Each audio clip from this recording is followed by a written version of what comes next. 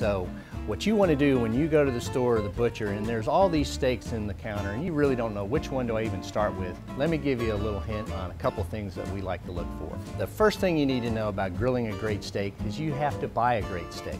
Fresh is always best. We always use fresh steaks at Longhorn. They're much more tasty and juicy than any frozen steaks, so you always want to make sure you start with fresh steaks.